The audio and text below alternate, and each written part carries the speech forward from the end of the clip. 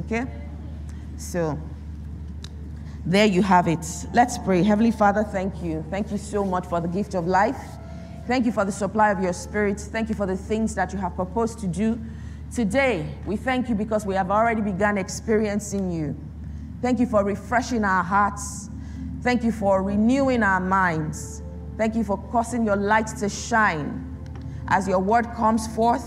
Thank you because it comes in simplicity, with accuracy, and with power. Your word is rightly dividing and discerning the intent and our thoughts and causing us to be realigned with your purpose. Thank you for filling us with your whole counsel today. We receive instruction, direction, encouragement, clarity, Lord. We thank you. We give you all praise in Jesus' mighty name. Amen, amen, and amen. All right. I feel like I haven't done what I normally do, so please do it. Just say hi to the person seated beside you, because I don't recall you guys did it. Yeah? Say good morning to the person seated beside you and welcome them to service. Okay. In the same vein, let's appreciate everyone who's joining us online and thank them for joining us today. Some majority of them, we believe, are outside of Nigeria. That's the only reason why they are staying online. If you have friends who are still worshiping online and they're in this Lagos, can I ask that you please encourage them to show up in church from time to time? There is the blessing of fellowship and just being here. A lot of people are still isolating in our generation, not because of COVID, but because they're just dealing with stuff. Sometimes it's guilt and shame. Just, I don't feel like I'm good enough for God's presence. And that is a lie from the pit of hell. So would you do well to, let the Holy Spirit speak through you as you encourage them to try and begin to show up and fellowship with other believers. It will do them a world of good. All right, and I also want to say today, Sola, thank you so much for sharing. God bless you. I know that took a lot, but thank you for, sharing your life's journey with us. And I know that it ministered grace to everyone who heard. And I write on the prayers that have been offered already, but I ask that the Lord will reveal himself to you more and more, and that you would grow in your knowledge and understanding of who he is to you personally in Jesus' name. And I love you. You know that. I love you. Okay, so the laws of progress is the teaching that we started a couple weeks back. And in my usual manner, I'm going to ask, who can tell me what we have covered so far in the last 3 to 4 weeks? Yeah? Anyone? Maybe I have a gift again today. No, you have to take it from the top. That's how you know a good scholar. So what's the very first message under this teaching series? God factor, thank you. Followed by law of vision, next. Law of excellence, and last week, law of innovation. And under the law of innovation, thank you very much. Please put your hands together for yourselves. Appreciate yourselves. Under the law of innovation, we touched on the law of recognition. I spoke quite extensively about the power of recognition and the importance of being able to see, of being able to gain divine perspective, and just enjoying insight and foresight, being able to recognize opportunities that God presents our way for advancement and for progress. Today we go on very quickly into another law called the law of excellence, the law of excellence. And I know that if you haven't been a part of this teaching, there's a way you can, in your mind, attribute this to what you already learned, maybe at business school, or at some management program or some leadership certification that you have done. But I want to say to you that it's not quite it. While some of the principles that will be touched might be similar, but I need you to listen with the ears and the eyes, of the Spirit. Let the Spirit of God open up your mind to what God wants to say to you specifically, because God has quite a bit to say to us this morning as we prepare for 2024 and as we start to recalibrate, as we start to re-envision the things that God would have us do. One of the questions that I have had to ask, in the last quarter of this year is, who do I need to become for my 2024 journey? And I want to ask that, you can equally borrow from that question. Who do I need to become? I find that there is always someone that God needs for us to become. There is always a higher calling. There is always a higher dimension to our existence. And our ability to effectively engage the mind of God for, what do I need to know? Who do I need to be? Where do I need to be? What should I be doing? Every time. And we don't treat the advent of years as just everything, as just the norm. Yeah, it's another year, so what, big deal. We cannot afford to be those who trivialize the advent of, months and new seasons. For a new year, we recognize it's a new season.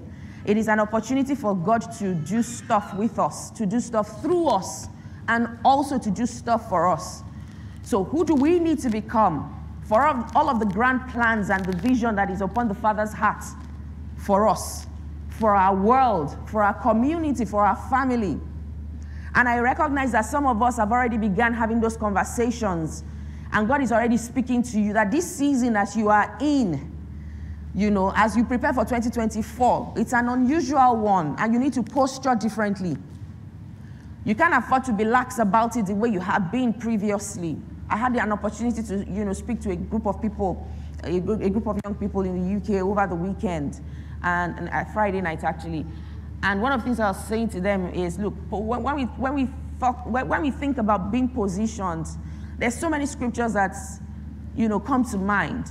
But let me take the posture of the blessed man in Psalm 1, and the things that the state of blessedness, or the posture that God attributes to a blessed man, the things that he can do and the things that he cannot do, the things that is permitted and the things that are not permitted. Now, the truth is, some of these things, you can decide you want to walk with the slothful, you can decide you want to sit in the, at the seat of the scornful. You can decide, because with life, you are always making decisions. You and I are always making decisions, and sometimes we can be trivial and casual with our decisions.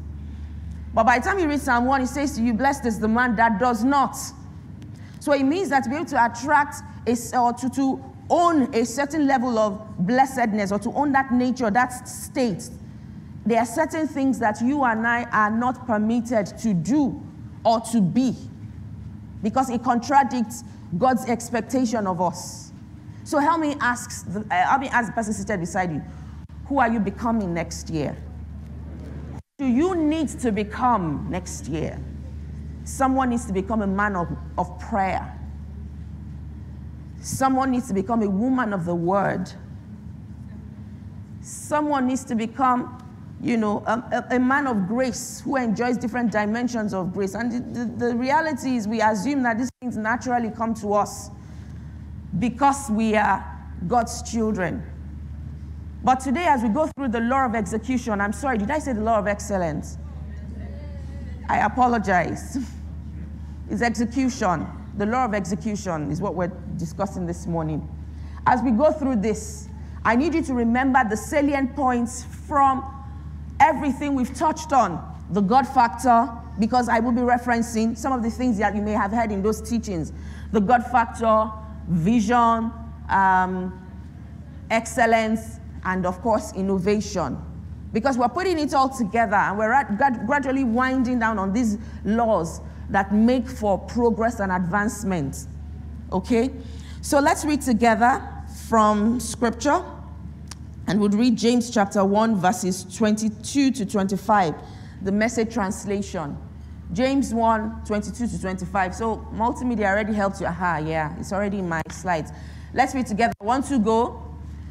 Don't fool yourself into thinking that you're a listener. Can we say it with a bit more bass in our voices? Yeah? Don't fool yourself into thinking that you're a listener when you are anything but, letting the word go in one ear and out the other. Act on what you hear. Those who hear and don't act are like those who glance in the mirror, walk away, and 2 minutes later have no idea who they are and what they look like. But whoever catches a glimpse of the revealed counsel of God, the free life, even out of the corner of his eye, and sticks with it is no distracted scatterbrain, but a man or woman of action. That person will find delight and affirmation in the action. I apologize. I recognize that some of us may not have been able to see the screen clearly, but hopefully you got down the scripture and you can check your phone or your device for it. But please help me ask someone, and of course with a lot of love, so they don't think you're disrespecting them. Are you a scatterbrain or a man of action? Are you a scatterbrain or a woman of action? No, guys, you know in Life Point here, we're very real. We say it as it is. It's not be me talk calm. It's Bible. It's not Bible just right now. It says, if you're not behaving, if you don't get your acts right, you are distracted. In fact, it says, is no distracted. So let me ask them, are you a distracted scatterbrain? Somebody say, oh my God. Or you are a man of woman or woman of action. Are you okay? So let's focus on the positive. Let me ask them, or say to them, I hope that you are a man of action or a woman of action. Yeah, that's better, right? That fills us with a bit more, a whole lot more joy. Because I feel like that scatterbrain is giving some people shackles already. It's worrying you like, my goodness, I know you're calling me out. Why are you doing this to me? Yeah. But we are men and women of action, and that is what God wants of us. Yeah, His expectation is that we will find delight and affirmation as we go through that which it is that He has described. But to go through, see, we've spoken quite a lot about the need to hear and to capture God's thoughts, right? To engage His mind. We've spoken quite extensively in the course of this teaching series about the need to stay in the place of prayer, to be still, and to be quiet before Him, to receive His thoughts for us, to receive these grand plans and vision that He has for our lives. We've spoken about the need to reflect, what needs to change? What should I stop doing? What should I start to do?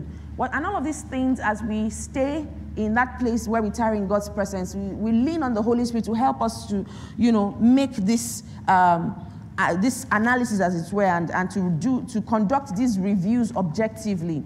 We also look to, friends, if you have good friends, people who can give you feedback and say, oh, so I thought that, you can improve here. These are the skills you have. There's so many things. But we're saying by the time you put it all together, it must culminate in action. It must all come together, inspiring you to take action. It's not enough to do all of that groundwork. It's not enough to receive the mind of God, to get His thoughts, and you do nothing about it. Which is why we feel the need to zone in on execution. In fact, research has shown that in Christian, okay, maybe in religion in general, but let me zone in on the one that I know, which is Christianity. There is a lot of light in the church, right? You and I are light. But it's not corresponding to, or we're not seeing corresponding action. That light is not necessarily giving life to men. Which is why we have a lot of challenges as believers, right? Perhaps we're not leveraging wisdom enough. For some of us, it's that we are in that place of fear. And fear has immobilized us from taking action. But today, as we go through this teaching, I pray for you that the Holy Spirit will set you up. Just like Ezekiel declared in Ezekiel 2:2. It says, the Spirit of the Lord spoke to me, and I heard what the Spirit said, and He set me up on my feet. I decree over you in the name of Jesus that the Spirit of God will set you up on your feet to taking action in Jesus' name. When you go to Isaiah 46 from verses 10 and 11, I'll read that very quickly. Isaiah 46, 10 and 11. It says, declaring the end from the beginning and from ancient times, things that are not yet done, saying, my counsel shall stand. Here is God speaking. And I will do all my pleasure. I will do, note that word, action word.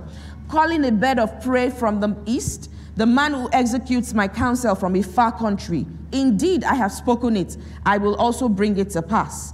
I have purposed it. I will also do it. God is a doer. Not only is He an innovator or a creative, He's equally a doer.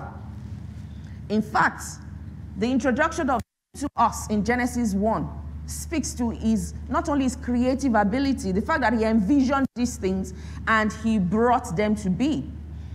Is the fact that he did. I don't know if you have people around you who are, they're ideas banks, they're ideas people, always overflowing with ideas. And sometimes you feel like, if I had the capacity to even think the way you think, I would have hammered long time. I would have blown significantly. My bank account would be flowing with money. Because these people, they know how to think. They know how to bring to birth beautiful ideas. Sometimes you hear, it's like, did this come out of you? But their capacity for execution is zero. They don't take action. When you ask them and you follow up, so that stuff you told me about, that business idea you shared with me, how far? They would always have one legit excuse or another why they have not taken action. From funding or capital to, I don't have something, I need something, something hasn't happened, I am waiting for some, there is always a reason. Scripture says that the one that considers the clouds will not sow. And so as you go through, one of the things that the Holy Spirit will do for you today, under this teaching, and even afterwards, is to spotlight the areas of your life where you need to get up and start moving. Where you have stayed and sat in far too long. And the Father is calling you out to say, look, this idea has not outlived its welcome, but it has stayed for quite a bit. It's time to get up and get moving. And I have a number of stories that I can share with you about my own personal experiences, but let me reference one. So I remember maybe sometime in 2014, prior to them, sometime between 2012 and 2014, I had been wanting to do something for kids on personal finance. I had spent quite some time, I think it started sometime in sometime about either 2010 or 2012, I apologize. I'd been meditating on it for quite a bit. I had started doing the groundwork, like making my notes, building a curriculum, how I was going to run these personal finance classes, summer classes for kids. I had researched quite extensively. I had begun to explore certain collaborations. I took a trip then, I think in 2010 then, I went to Dubai. And so I went to Kidzania, and it's like, oh my goodness, I can do a lot. How do I get these people to, if I had written to them, they told me I needed like ₦1 billion, the equivalent of ₦1 billion for me to establish the equivalent of Kidzania in Nigeria, Of course, I put that idea aside. I was like, okay, I have to get funding, etc. But my point was, as I continue, now if you know me, if you know me, you know that I like things done a certain way. I've had to learn how to move without waiting for everything to be perfect. But from building the curriculum and choosing my faculty and deciding, guys, I had rented a place in VGC, by the way. I'd rented a house in VGC where I was going to hold these summer classes. And so I used to go there. That was where I would sit and ideate from, and I had all sorts on my board and all that. And my husband asked, how far? When are we launching this thing? I said, I'm coming.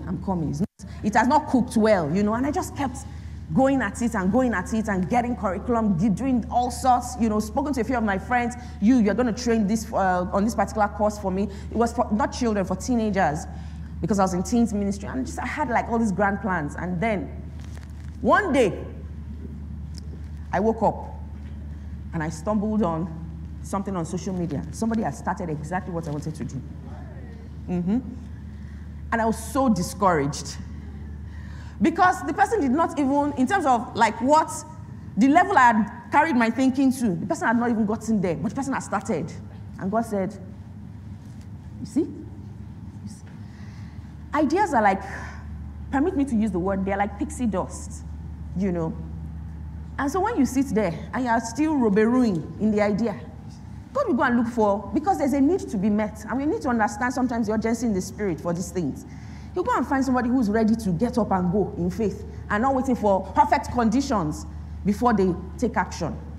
So I'll share that story with you just, again, to frame the conversation on the power of execution, getting up and moving. Now, it doesn't mean that I could not still have continued. I have a ton of ideas that I came up with and I left, and, It didn't mean that I could not have continued, but I guess I just also lost the the zeal to continue after having spent a number of years just building the idea. I have another one that I'm working on now, and someone should just ask me how far that idea. Just ask me how far. Maybe you people should hold me accountable. Anyway, so we see here that God is a doer, and he's looking to partner with doers. People who will get up and get moving, like a Noah, who will receive an instruction, haven't never seen it before, or figured out what it would look like, but trusting in the word of the one that has called them to execute, that they will get up and get moving, right? So, it is the doers, not hearers, that are blessed, because they execute what they have heard. Amen. It is doers, blessed. In fact, scripture says in Deuteronomy, it says that God will bless the works of our hands. It's the works of your hands, not your thoughts, not your meditation, that God blesses. The Holy Spirit inspires, the thoughts. He inspires the meditation. But it is the works that get blessed, because it is the works that demonstrate, and reveal the glory of God. It is the works that show to man what is possible with God and in God, which is why God is very big on our output, which is why I said last week that God will command man, say, be fruitful, multiply, increase, replenish the earth, subdue it. If he didn't put that DNA in man, he will not call it or have an expectation of it. When you go through scripture, the story of the parable of the talent, you see what Jesus did with, the guy story he told about the people who were given talent by the master. Some were given 5, 2, and 1. Let's see what the guy with the 1 talent says. So you go quickly to scripture. Open your Bibles to Luke chapter, please give me a minute, sorry. Matthew 25. Matthew 25. When you read from verses 24, it says, "But he who had received 1 went and dug in the ground and hid his Lord's money. Then he who had received the 1 talent came and said, Lord, I know you to be a hard man, or I knew you to be a hard man, reaping where you have not sown and gathering where you have not scattered seed. And I was afraid and went and hid your talent in the ground. Look, here you have, or there you have what is yours. But his Lord answered and said to him," I want us to read that part together. What did he call him? "You wicked and lazy servant." You wicked and lazy servant. And when you look at that, isn't that such a very harsh judgment for somebody that did not lose the money, right? Would it not have been better suited to the one that you gave talent to, and you came back and he's telling you stories of how you cannot even find the talent again? When you call that one wicked and lazy, then we understand it, right?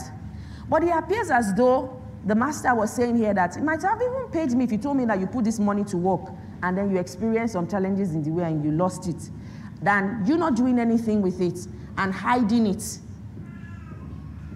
Are we together? Now, if you go to the previous verses, right, you would understand the concept of this description a bit more. Because the master, scripture says that he was gone for some time. After the passage of time, he came back and he asked for an account. So there was the passage of time. So it wasn't that I gave you 1 talent last week and I'm coming back this week to ask you, but there was time. So the guy could have buried the talent, maybe week 1 or month 1. But the expectation is that at some point you should have come to your senses to say, this talent they gave me, even if this man is a wicked man, let me even try and do something with it. Let me even try and figure out what to do with it. The guy didn't take action. Or I like to say he took the wrong type of action, because he expended effort and energy in bearing that 1 talent. So my question to you this morning is this. What has God given you? What has he placed in your hands that you are doing nothing about?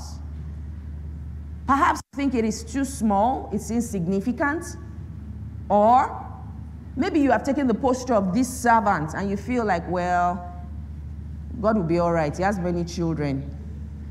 We are many. So even if I don't do anything with it, somebody will do something about it. Or you are not even aware that you have been gifted as such. What ideas has God given to you in recent times? What is the, sometimes we focus on just ideas coming. Sometimes your experiences also demonstrate to you or spotlight to you things you pay attention to, things that you and I need to pay attention to. Some of us have a pain area.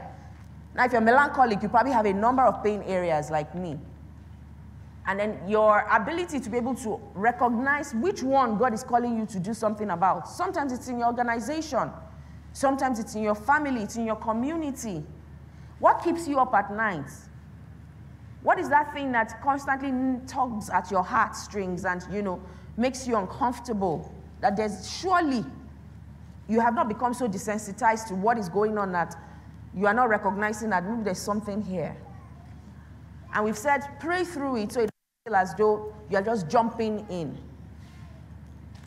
But I find that the children of the world, they seem to get this concept. You see people make a whole thing out of a problem, out of a pain, out of a challenge.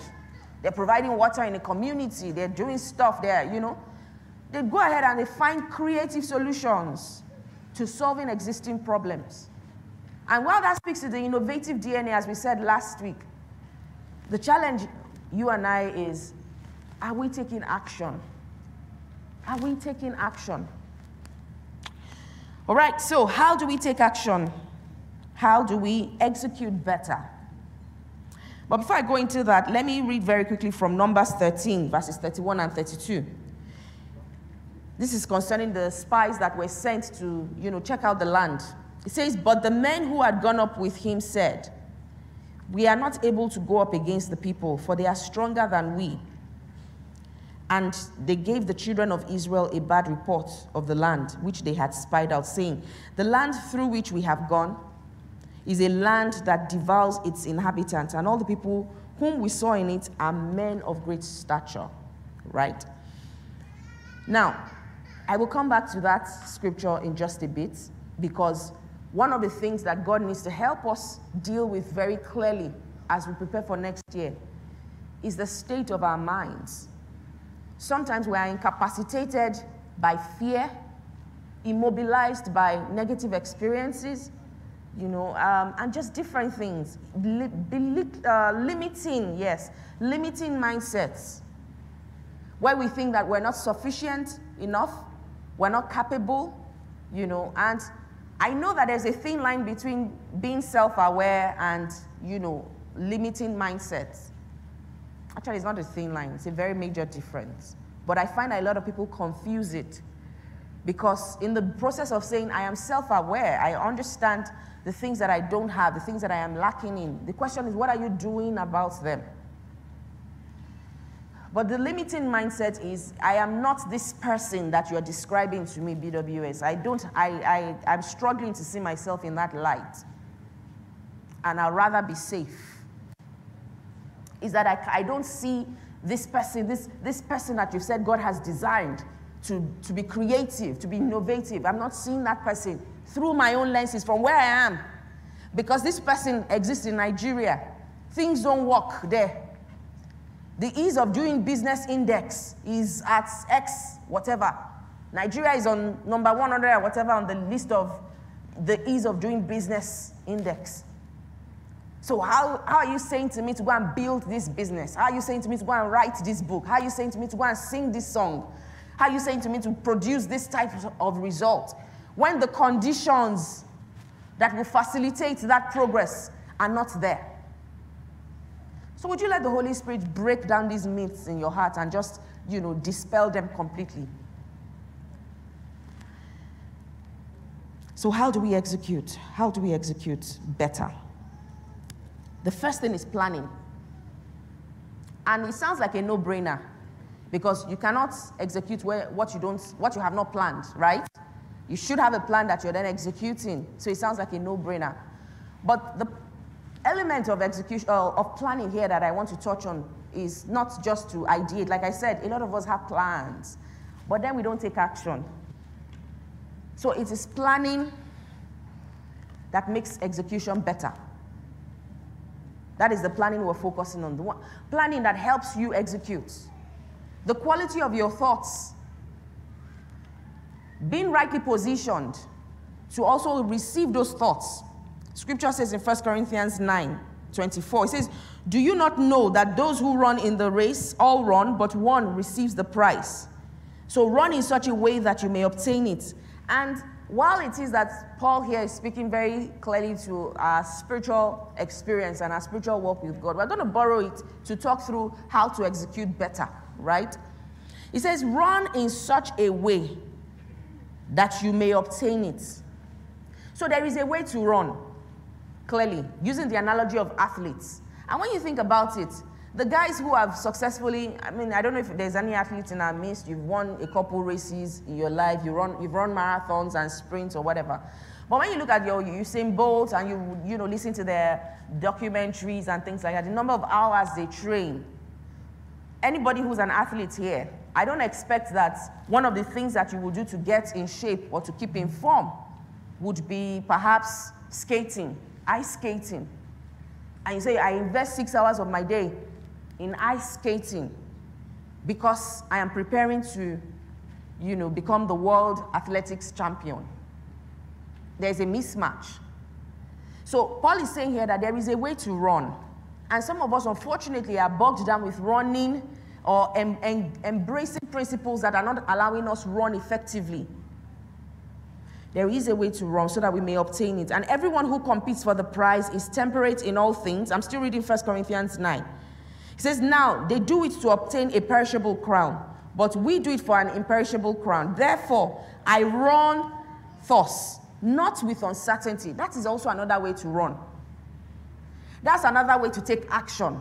I recognize that the things that I have put my hands to are the things that would make for success.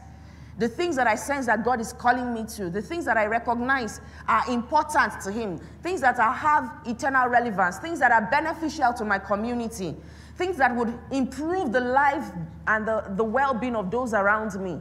Those are the things that I am committing to. So I recognize that there is a prize to be won. I recognize that there is joy ahead, of this race that I'm running and the discipline that I need to bring to bear so that I can run and run it well. He says, thus I fight not as one who beats the air. Now, I don't know if anyone here is familiar with boxing. I know there's something called shadow boxing, right? But all of the experience I have with boxing, aside from watching just a bit, not a lot, is in the gym. When my trainer decides that we're working out our arms today, and so says I should box. When he asks me to start boxing, just punch in the air, I don't give it my best. Because for me, I'm struggling I know I see boxers, do it with a lot of gusto when they're punching the air, like they're seeing a human being or a spirit that they're beating out or beating up. But for me, it's not quite like that. However, there is more impact when he places the boxing bag in front of me or he wears the pads. And there's an aim, right? There's a target before me. I'm able to apply my punches well. I'm able to exercise those arms well. Now, it's kind of like the same for you and I in other areas of our lives. Some of us are punching the air. We are going round and round in circles. We're doing so many things that are not coming together. There is no target, there is no focus, which is why we're saying there is a need to plan and to plan effectively. There is a need to plan with the mindset of execution, that as I'm documenting and highlighting the things that I need to do. So the questions you're asking yourself in the planning process is, what is the end goal? What do I want to achieve?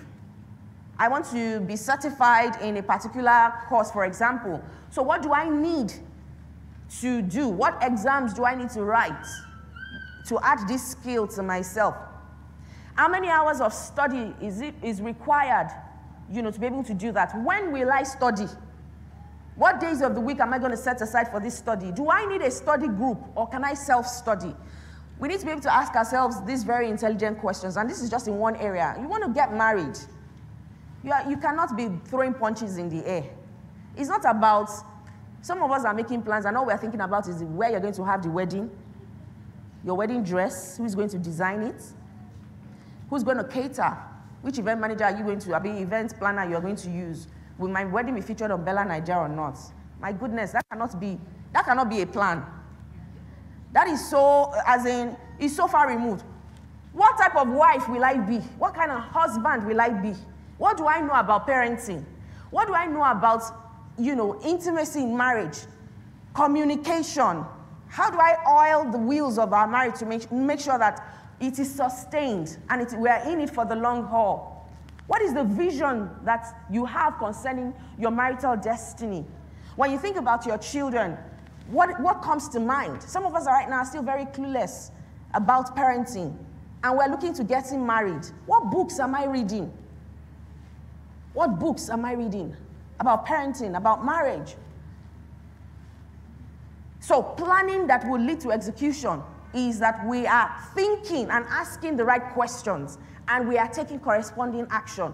So this area, I'm still very confused about it. It looks like a whole thing, but what I should then do is to go and seek out information about it, as against ignoring it and figuring it out when we get there. That won't work. Okay, so the second thing, let me just launch that thought, yeah? Big question, where are we going? We need to define the coordinates for whatever plan it is that we have, or the end goal. We have to define the coordinates. Where are we going, and what do we need to get there? Great executors use plans. God also makes plans. So we have to have targets and goals, and let the Holy Spirit show us the steps that are required to be taken. Jesus would say in Luke 14, chapter 28, which of you intending to build a tower does not sit down first and count the cost, whether he has enough to finish it, lest after he has laid the foundation and is not able to finish, all who see it will begin to mock him, saying, this man began to build and was not able to finish.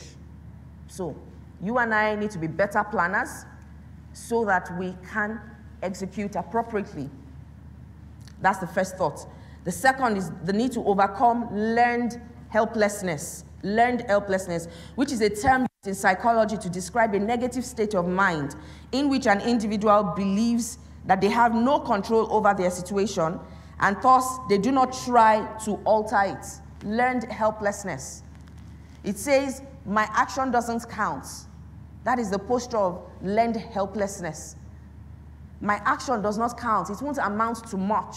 I'm a victim. So, it's that victim mentality, that laissez-faire mentality of whatever will be, will be. I'm not in control. See, the truth is, you might not be able to control your external environment. You might not be able to control who becomes president or not. You might not be able to control the exchange rate, but you can control the outcomes of your life by taking the necessary action. In liquidity risk management, there's something called hedging. In fact, in corporate finance in general, there's a principle called hedging. But to be able to hedge effectively, you must understand the risk. So a lot of us are not paying attention enough to the imminent risk. And so we attribute everything to our external environment, and we don't take responsibility for it. And that is not the people that God has designed us to. Sometimes we leave the responsibility with God, and this has been attributed to Christians a lot. We leave the work to God. God will provide it. He will make the way, and he will walk the way. When he makes a way for you, say, Lord, waymaker, make a way. He makes the way for you. The expectation is that you will journey on the way, right? The way that has been made for you. But half the time, that's not what it is. We expect God to come and carry us on the way and land us in that pot of blessedness or prosperity or whatever it is we're trusting him for. He will make a way for you. He will give rivers in the desert, but he expects you to do something, to take action, to put your hands to the plow and get work done. Remember, in Deuteronomy, he says he will bless the works of your hands. He will bless your barns and your fields, which speaks to walking it. So the dimension of grace that we look to receiving from God, whether it's the favor factor, whether it is a divine establishment and all, it comes with work. We say something here at LifePoint that your work must be the landing pad through which God can bless you, through which you can experience his favor. But you must always, you and I, we need to present something to God to work with. So, I read earlier about the parable of the talents. I will not go back there again. But the servant with 1 talent found an excuse to abdicate responsibility. And for some of us, very similar. I remember having a conversation with someone a while back, and the person was telling me, complaining about just the state of things in their office and all. What was beautiful about that conversation was I didn't even need to say much. As she was speaking herself, she got to the place where she realized that, oh, maybe I brought this upon myself, which will make me come into a thought very quickly, self-sabotaging. A lot of us do that. We consider the external conditions, to make decisions. So let me give you a classic example. You're in an office environment, and you feel that your boss is a very mean person, like this servant that Jesus described as wicked and lazy. See, he said nothing about the boss. He said, you are wicked and lazy because how do they commit resources into your hand and you're unable to turn it around? How do they give you a project brief that you then go ahead and sabotage? How are you in that business and you think that because, the people you're executing that contract for are unrighteous men, and so it's okay for you to do it anyhow? Jesus never calls out the, whatever disposition we have towards, people of authority or whatever. It's always about us, the state of our hearts. The state of our heart matters to him, which is why he called him wicked and lazy. So you're in the office and the expectation is that you will deliver. You sign a contract, you have KPIs, and then performance appraisal shows up and then you are umming and emming and you're saying, well, the reason why I did not perform is because of you, sir, or because of you, ma. Or you decide, I'm going to give it to them hot. Your boss tells you one thing, you decide to be a certain way, you're rude, and little things like that. And these things all show up together eventually. So you then come to church and come and meet the pastor and say, I've not been promoted for a number of years now. And when we ask you questions, it then becomes, well, so my boss is a wicked man. We need to always, at every point in time, make sure we're giving God stuff he can work with. That he looks at us and he sees faithful people. He looks at us and he sees these ones are representing me. The conditions are not favorable, but they are representing me all right. They have armed me with sufficient data to war with. Scripture says the battle is the Lord's. But when we don't do what we need to do, we make it impossible for God to do what he should do for us. So I hope that you're getting and you're picking your own points in all of this. The state of your heart, your positioning, making plans that would lead to fruitful execution, and becoming people who take action. So learned helplessness shows up in different ways. Fear, imposter syndrome, self-doubt, of intellect, skills, or accomplishments among high empowering individuals or high achieving individuals. And that was the state of the heart of the 10 spies. They looked around and were like, no, these guys, it's completely impossible for us to win here. We can't take over this land. They are men of stature. They are bigger than us. They are better than us. Imposter syndrome. And I suspect that a number of us have experienced it at different points in time. Where I am now, I'm not worthy of it. I'm not. But rather than focusing on that, the thought in our heads should be, God has presented this opportunity. I'm surrounded by older people. I'm the youngest here. We're listening to you at GLS yesterday. Meanwhile, great job to the organizing team of GLS. It was such a good one.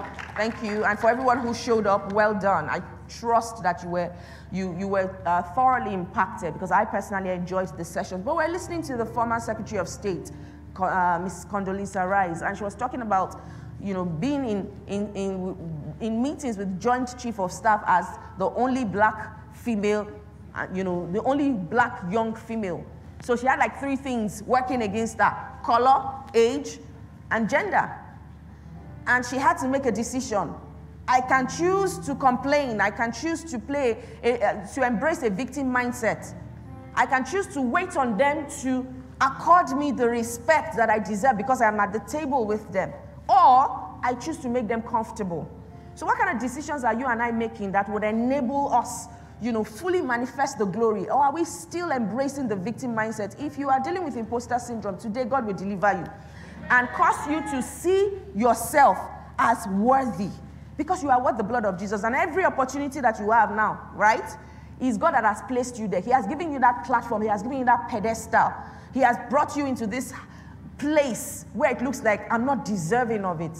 But rather than sit there and think about how you are not deserving, is to leverage grace, to leverage the Spirit of God, to be able to, deliver where He has placed you so that you represent Him well. The last thought is this. I've spoken about planning and how planning helps us execute better. I've spoken about overcoming learned helplessness. The concept of learned helplessness. I suspect we'll deep dive that at 6:18 just a bit more on Wednesday. Faith-filled actions. Summing it all together. Faith-filled action. Faith-filled action. So faith does, faith works, faith without works is dead. So says Scripture. Faith without works is dead. And the example I want to use very quickly here is the story of the guys whose friend was infirmed. The man that was sick with palsy, and his friends had to break the roof to get him to where Jesus was, because going through the doors, everywhere was blocked. Scripture says that Jesus saw the faith of the friends. He saw the faith. How do you see faith? Yeah? How do you see faith? It's not by saying it. It's not by looking like it, looking like a prayed up person. It is in action. Jesus saw the action that those guys took, and He attributed it as faith. Because they did everything they could to ensure that they got that guy to Jesus. So my question to you this morning is, are you doing everything that you should concerning this vision? Are you doing everything that you should concerning that which God has placed in your hands? Concerning your family, concerning your community, concerning your neighborhood, concerning that organization where you currently work. Are you doing everything that you should? Are you taking action? More importantly, are you taking faith-filled, faith-enabled action? Caleb said something, give me this mountain, I shall be able to drive them out. If you go and read the story of Caleb in Joshua 14, Joshua chapter 14, yes. He goes ahead and tells Joshua, look, guy, I was 40 years old when Moses gave this promise. 45 years after, I'm telling you that we have tread, we've walked the paths that God has promised. God's promise to the children of Israel is that every place that the sole of your foot shall tread upon, I will give you. And some of us have equal promises, maybe not in terms of landed territories now to take. But everywhere the sole of your feet, what does that tell you and I? It means that the sole of my feet must actually get up and get moving, right? I can't be on my bed. I can't be in my house. It means that I'm taking action. I'm doing stuff. I am moving. He says, everywhere the sole of your feet shall tread, I will give to you. And so Caleb comes back 45 years after that promise has been given. After they have treaded the lands and they have taken them, they've occupied those territories. He comes and says to Joshua, guy, 45 years after, I'm strong enough. I'm still as strong as I was 45 years ago when that promise was given. And this is the promise. I will go up and I will take it. I will go up, I will take it. I pray for you this morning that the things that the Lord has been speaking to you, whether it's concerning the work of your hands, concerning next year, concerning your family, that today you will receive the courage to take action in Jesus' name. Because I know fear is holding a lot of us down. But you will receive courage to do what you must do, to dare the impossible in Jesus' name. Let's pray. Let's pray. And as we look to speaking to God about everything it is that I have touched on this morning, just by way of recap, planning makes execution better. The need to overcome learned helplessness. For us to stop playing the victim mentality. For us to stop finding excuses all the time of why we are unable to achieve our goals or to do the things that are needful for us to do. There would always be reasons. The economy may always be a certain way. Your parents may not give you permission. There would always be stuff. But being in that place where you recognize that by my God, I can run through troops. By my God, I can leap over a wall. By God, I can do the impossible. That is the state of heart and the posture that we need to maintain when it comes to overcoming that state of helplessness and abdicating responsibility. And of course, the third thing is faith-filled actions. I want to remind us here, one of the promises that Jesus gave to the disciples is that greater works that I did is what you will do. We see it in scripture. Greater works that I did when I walked the face of the earth is what you are able to do, is what I have equipped you to do. And we see someone, without going through all the disciples, we see someone who manifests that. Peter. Jesus was on earth. Jesus walked on water. Peter walked on water until he took his eyes off Jesus. When Jesus left the earth, Peter's shadow is recorded in scripture. Peter's shadow healed the sick. Peter raised the dead just the same way Jesus did. His shadow healed the sick. He did all of these things too. Jesus' shadow did not heal the sick. At least we didn't get that report in scripture. So we see that Peter had capacity to walk in the greater works dimension. Are you ready for that today? As you look to God for next year, are you ready to walk in the greater works dimension? As you submit your heart to Him, as you surrender your plans and your purposes to Him, as you overcome this feeling of immobility and stagnancy and everything else it is that come together to make you feel like you are not sufficient for the work and for the Master's use. So as we pray this morning, would you go ahead and just speak to God? Is there anything it is that you require His help with? Especially when you think about overcoming learned helplessness. Someone needs to go ahead and declare, Lord, today I set myself loose from every feeling of inferiority complex, where I keep comparing myself to others and I feel like I'm falling short. Every victim mindset, I decree and declare that I am delivered in the name of Jesus. Where I need to be strong, Lord, today I receive your strength. I receive your strength to think. I receive your strength to run. I receive your strength to build with focus, with precision, with accuracy. In the name of Jesus, would you go ahead and make that your declaration this morning? Isaiah 60 chapter 1 says, the Spirit of the Lord God is upon me, because the Lord has anointed me to preach good tidings to the poor. He has sent me to heal the brokenhearted, to proclaim liberty to the captives and the opening of the prison to those who are bound. Would you go ahead and declare that over yourself? That in the name of Jesus, I am anointed. I am anointed. What is the work? What is the mission? What is it that God has placed in your hands this morning? Would you begin to declare that you are anointed to execute? Whether you're a student, or you're looking to embracing professional development again, you want to go to school. You say, I'm anointed to succeed in my educational pursuits, in my academic pursuits. Concerning the works of your hands, would you go ahead and declare, I'm anointed to add value to this organization. I'm anointed to solve problems in this organization. If you're looking to God and trusting Him even for a job, you're currently in a transition season, you say, I'm anointed to attract the kinds of job where I can add value, where I can indeed be light and salt. Would you go ahead and declare that over yourself? In the name of Jesus, I am anointed to start this business. I am anointed to write this song. I am anointed to release this album. I am anointed to write this book. I am anointed for greater works in the name of Jesus, because that is God's promise to you. Go ahead and declare over yourself where you are trusting Him to work, where you are trusting His anointing to be operational in your life. Go ahead and make those declarations. In the name of Jesus, I'm anointed to step out in faith to do good works. I'm anointed to solve problems in my industry, in my family. I'm anointed to solve national problems, to solve global problems. If the Lord is calling you to doing that, would you go ahead and declare that I'm anointed to execute briefs with creativity and excellence that will glorify God. I'm anointed to take on projects and to bring the mind of God to bear in those projects that people do not want to take. I am anointed to marry and to marry well. That needs to be somebody's declaration. I'm anointed to raise children aright and place them in the paths of righteousness. I'm anointed. Go ahead and declare that I am anointed. And someone needs to declare that by reason of the anointing, we need to start breaking certain limits, removing certain strongholds that are operational in our lives.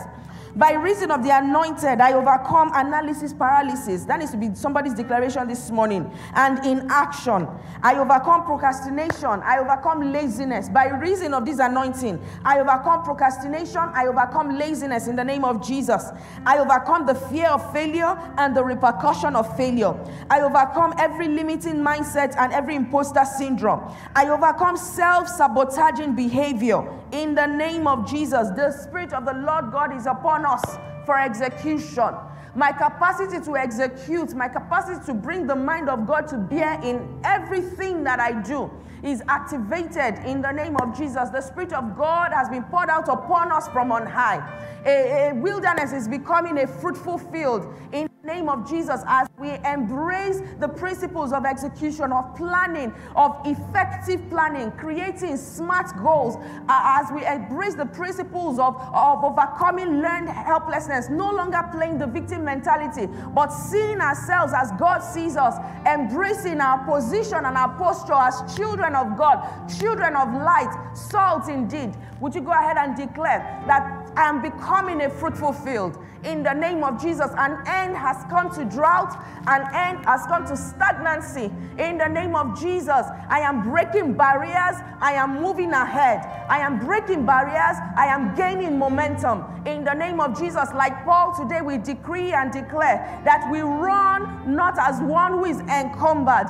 We run the race that has been set before us with clarity, with accuracy, and with precision. In the mighty name of Jesus. Father, we thank you. And we give you praise. Thank you so much for that which it is you're doing and that which you're enabling through us. We thank you, our Father and our God, because you will continue to glorify yourself in us. And you will continue to prove yourself through us. We give you praise. In Jesus' mighty name we have prayed. Amen and amen. God bless you. Thank you so much for coming to church today.